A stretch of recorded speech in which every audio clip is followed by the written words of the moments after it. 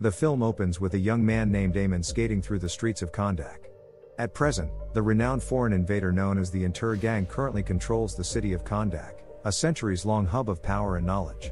Amon appears at a checkpoint between gangs and approaches a soldier who is inspecting a van, interrupting him. Inside, the four co-workers, Samir, Ishmael, Karim, along with a hidden detainee, Adrianna, the mother of Amon and Karim, are in the vehicle they are in. Amon starts a commotion to aid them in passing the checkpoint. He tells the soldier how he feels and denounces the Intergang for their long history of persecution. The van successfully navigates the checkpoint and leaves as a result of Amon's diversion. When Amon finally catches up to the van, he asks his mother if he can go with them. Their task is too risky, therefore she disapproves. They split off as the vehicle moves to the desert mountains to continue their search for the Sabbac crown. Samir says that Adrianna is looking at her necklace as they go and that it is quite valuable on the underground market. Real Eternium, a rare mineral with magical characteristics that can only be discovered in Kahndaq, is used to make the necklace. Adrianna, though, brushes him aside and says, "This is a family heirloom." Adrianna says that the crown they are hunting for is extremely potent because it is composed of pure Eternium because she is an archaeologist. She exclaims that the crown must be moved before the Intergang takes advantage of its great power. Samir, Ishmael and Adrianna search the mountain while Karim keeps watch of any approaching Intergang soldiers. It has not taken long for the soldiers to detect them and they kill Samir and capture Karim. Meanwhile, Adrianna and Ishmael move further into the mountain. The two successfully find the Crown of Sabbac along with the tomb of Teth-Adam, who is believed to be the champion and hero of Kahndaq. As soon as Adrianna obtains the crown, the Intergang arrives while holding Karim hostage. They attempt to steal the crown from her, aggressively shooting at her location. She immediately runs away but stops short upon seeing her brother Karim about to be shot. Finding herself cornered, she shows herself in front of them pretending to surrender. She unexpectedly lands on top of Teth-Adam's tomb where she summons him with an incantation powered by her Eternium necklace. In an instant, an electric shock wave erupts as Adam awakens from his tomb. The Intergang troops open fire at him but to no avail. Pissed off, Adam fights back them. On the other side, while Adrianna calls Ishmael, huge chunks of rock fall over him. Thinking that he has died, Adrianna and Karim escape by themselves with the Crown of Sabbac. Meanwhile, Adam mercilessly zaps and kills the Intergang troops in the mountain. He blasts a hole on the wall before hovering out of the mountain.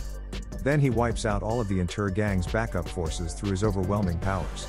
His incredible speed allows him to manipulate the incoming attacks of the opponents. Just then, Adrianna and Karim stumble across Adam while escaping in their van.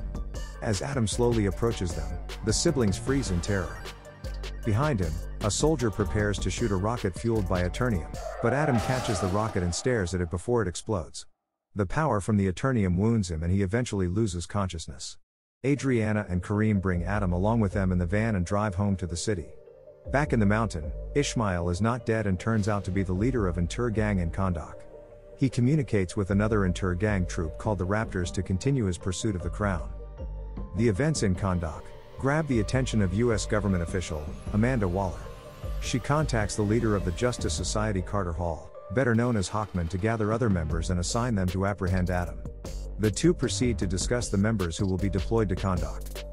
Maxine Henkel, also known as Cyclone, possesses wind manipulation powers, computer skills and an incredible IQ. Atomsmasher, whose real name is Al Rothstein, has inherited his uncle's powers of growth and super strength. And Kent Nelson, also known as Dr. Fate, holds the expertise in archaeology, magic, telekinesis and medicine.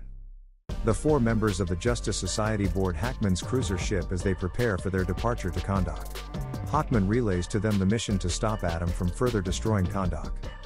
Around the same time, Adam regains consciousness and finds himself inside Amon's room. He quickly heals himself from the minor injury caused by the rocket, while Amon watches him in fascination. Adam looks around Amon's room, confused at his surroundings. Amon approaches him and catches him up on the entire situation. Adam learns about the circulating legend about him throughout the city.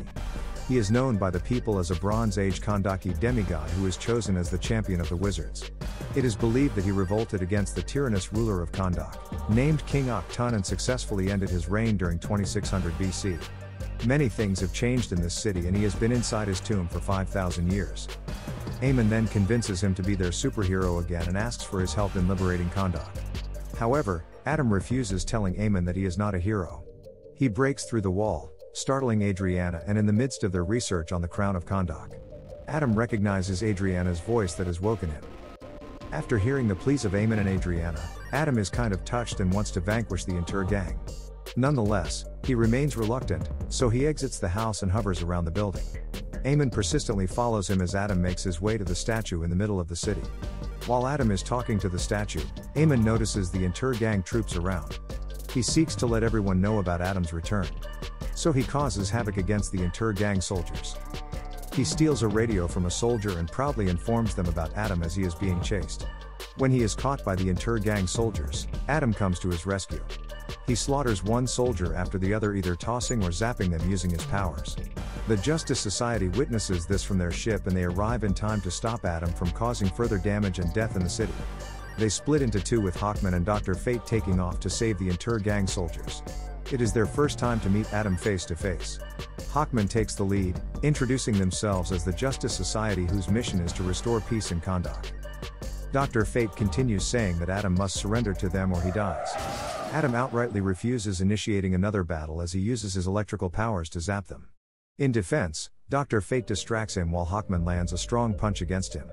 This agitates Adam and the battle between them goes on. After a while, Dr. Fate calls Cyclone an atomsmasher. Cyclone emerges through wind manipulation, causing a tornado in the area while atomsmasher grows himself to trap Adam in his hand. They each take turns in an attempt to capture Adam but fails. Amon, Adrianna and the citizens witness Adam's victory, resulting in a loud cheer for him. Despite that, Adam stares blankly at them and he flies away. Hearing about the Justice Society's intent on making Adam surrender, Adrianna ridicules them. Hawkman replies to her that Adam is not a hero but a destructive madman, capable of destroying Kahndaq. The Justice Society manages to convince her to help in peacefully negotiating with Adam. They head towards the location of the ancient palace where they meet with Adam to negotiate his peaceful surrender. As Hawkman and Adam get heated during their discussion, Adrianna interferes. She tells them that fighting will not be able to solve their differences, but the two disagree. Just before the fight ensues, Adrianna receives a call from Amon. Amon informs her about Ishmael's sudden visit to their house to steal the crown.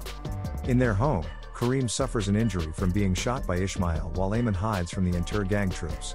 Adrianna again begs Adam to help Karim and Amon, convincing him that he is still capable of saving lives amidst not being a champion.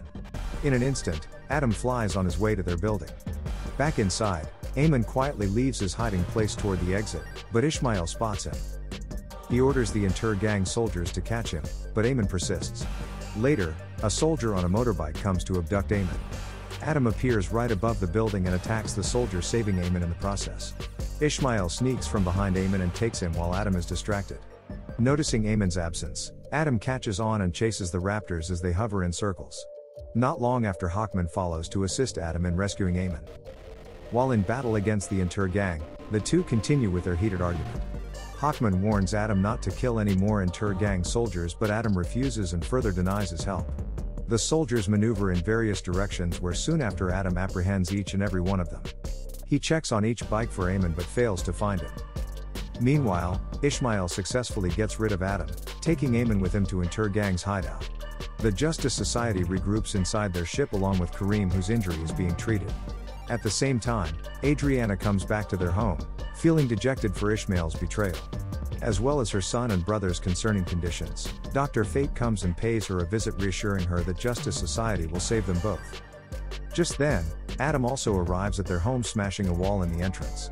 Hawkman follows, bringing two Intergang soldiers with him as prisoners for questioning. Seeing the Intergang soldiers, Adrianna rages, striking at them with a clenched fist, but Adam stops her. Adam drags them all the way up to the sky and questions them. After the two prisoners anxiously reveal Amon's location to him, he drops them to the ground. This again angers Hawkman, who quickly rushes to catch the falling prisoners. Their heated discussion leads to another brawl inside the house, reaching from the living room all the way to Amon's bedroom. In the middle of their clash, Adam finds his fist glowing in Eternium after he punches through a wooden door. The two check and discover the Crown of Sabbac hidden right behind it, which momentarily halts their brawl. They all gather inside the Justice Society's ship to secure the crown. When Hawkman suggests getting rid of the crown immediately, Adrianna stops him. She insists that the crown is the only key to keeping Amon safe. So she holds onto it and pressures Adam and Hawkman to work together until Amon is safe. The ship then steers toward the Intergang's hideout. In the middle of discussing their plan, Adam abruptly flies over to the Intergang's hideout where a number of troops attack him. The rest of the team follows, finding Ishmael with Amon protected by a pure eternity shield. Ishmael insists on training the crown for Amon, finally revealing his true identity and the true nature of the crown. He introduces himself as the leader of Intergang and the last living descendant of King Akhtun. During his reign, King Akhtun forged the Crown of Sabbac infused with the powers of the 6 demons of the ancient world in order to make himself invincible. Ishmael follows his ancestors' goal, aiming to take the crown and claiming his rightful place as the king of Kahndaq. Adrianna unwillingly gives the crown to Ishmael in hopes of saving her son. However, Ishmael betrays his part of the bargain. As soon as he gains possession of the crown, he aims his gun at Amon and fires a bullet at him. This causes a commotion among them, making Adam charge uncontrollably towards Amon. His speed allows him to effectively shield Amon from the bullet. Unable to contain his rage, Adam ends up destroying the hideout with his power. He wounds Amon and kills Ishmael, who has already worn the crown. Adam becomes mentally anguished due to his guilt and flees toward the ancient palace. Hawkman follows him, catching sight of Adam staring at the statue. Adam reveals to him that the legend surrounding Kahndaq champion has been wrongly credited. It was Adam's son Hurrit who was granted powers by the wizards and designated as the champion. Aware of Hurrit's invincibility, King Akhtun ordered a number of assassins to slaughter his family. Hurrit gave his power to Adam to save his life just before he got killed by the assassins. Filled with rage towards Akhtun, Adam rushed to the ancient palace. He avenged the death of his family and came close to destroying the entire city of Kahndaq. However, his actions angered the Council of Wizards. They imprisoned him along with the Crown of Sabbac inside a mountain, which later became his tomb. Adam deems himself unworthy of becoming a true hero and he decides to surrender to the Justice Society. They take him to a secret underwater location by Task Force X where they conceal him from the rest of the world. While the Justice Society brings Amon, Adrianna and Karim back to the city of Kahndaq, Dr. Fate gains premonitions of Hawkman's forthcoming death. Adrianna and Cyclone also learn about the real message engraved on the crown, which states that death is the only path to life. They realize that Ishmael has intentionally enraged Adam to kill him while he is wearing the crown. His death gives him access to hell, where he is reborn as the champion of the 6 demons of Sabbac. At this time, Ishmael emerges from the underworld to claim his throne along with its powers. The ship detects him, who shows up transformed as the demon Sabbac. They continuously shoot at him and in return, he unleashes a fire to burn the ship. Hawkman maneuvers the ship away, but Sabbac takes hold of their ship and tosses them. They land roughly as the ship crashes on the streets of Kahndaq. The team separates through the crash, but they counter Sabbac's attacks. Hawkman, Cyclone and Atomsmasher take turns in the onslaught as their battle against Sabbac commences.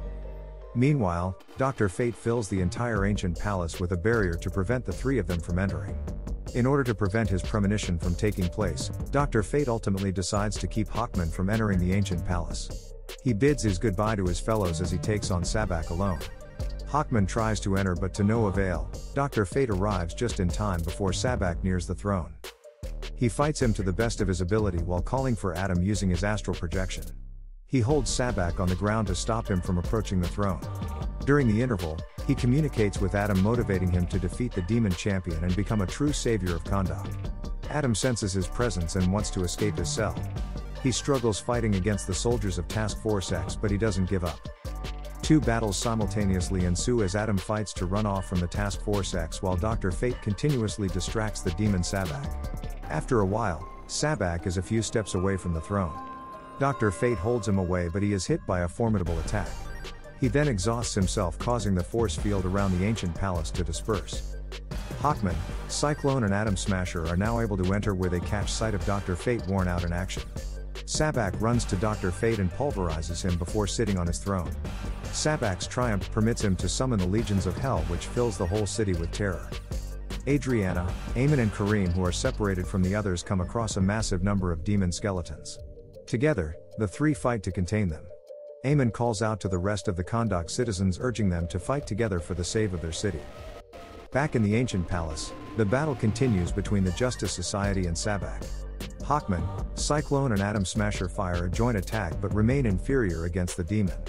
As Sabbac is about to kill the rest of the Justice Society, Adam arrives just in time with his regained powers. The 2 current champions engage in a final battle to decide the fate of Kahndaq. Meanwhile, the people of Kahndaq establish their morale with the help of Amon's encouragement. They each swing their tools toward the skeletal demons with a strong refusal to be terrorized.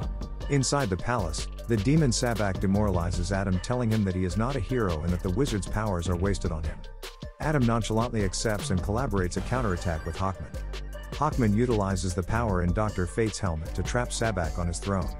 As Adam ultimately delivers his finishing blow, he forcefully splits Sabbac in half and ends him together with the legions of hell. The people of Kahndaq widely cheer for their victory and liberation. Hawkman expresses his relief to Adam for his time arrival, bringing the both of them to good terms. They bid their last goodbye to Dr. Fate, who has bravely sacrificed himself throughout the battle. Before the Justice Society leaves Kahndaq City peacefully, Adrianna, Amon, and Karim make an appearance at the ancient palace. Adrianna encourages Adam to lead Kahndaq as the raucous applause for Adam continues. He initially sits on the throne to try to calm himself, but then decides to demolish it. At the film's conclusion, Adam agrees to take on the role of Kahndaq's defender. As he adopts with a fresh name Black Adam, he seeks to grant his home the freedom it justly demands. So, that's it. Be sure to comment with your thoughts below. If the video feels good, then like this video. Finally, don't forget to subscribe to our channel, and don't forget to click the bell icon to be notified of our latest videos. Thank you for watching this video and have a nice day.